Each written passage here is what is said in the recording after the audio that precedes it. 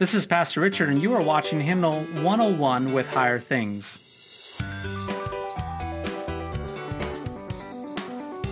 As you continue to page through your hymnal, you will come across the Psalms, and yes, you will see those Psalms and say, man, this is great to have the Psalms a part of the hymnal.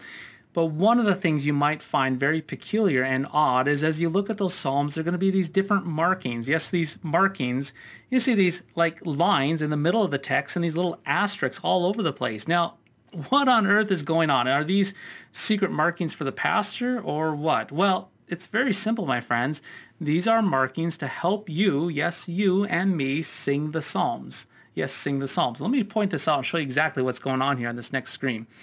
As you can see, in our hymnal, we have different tunes. We have tunes A through all the way down to K, different tunes with different notes.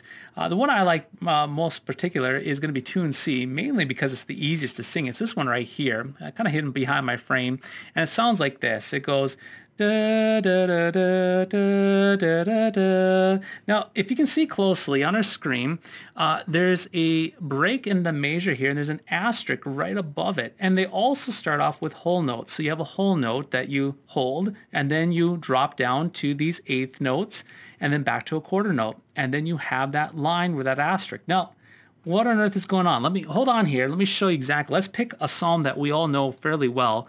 Let's pick Psalm 23.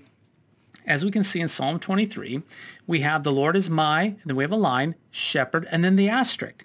So what happens is this is where the whole note is, the Lord is my, whole note, and then that line indicates that we shift to those, yes, those eighth notes in that quarter note.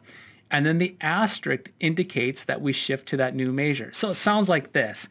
The Lord is my shepherd, I shall not want. See how that works?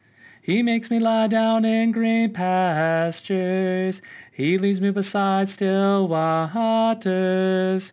So you have the whole note until you hit that line, and then you switch to those, those eighth notes and that quarter note until you hit the asterisk, and then you go to the next measure, and you do it all over again. And the beautiful thing as we think about this is that there are all these different tunes that we can sing to.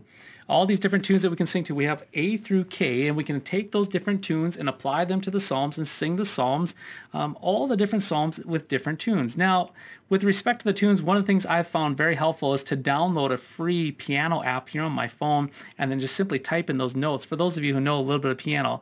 But nonetheless, it is easy to sing. It's wonderful to sing. Those tunes are there for you to sing. Again, I like tune C. It's the easiest to sing, but they're just wonderful to clothe these scriptures with music. And that's something to think about, is that the music, it actually wraps and clothes the beauty of God's word as we sing it together. So this is Hymnal 101 with Higher Things, and we'll catch you next time.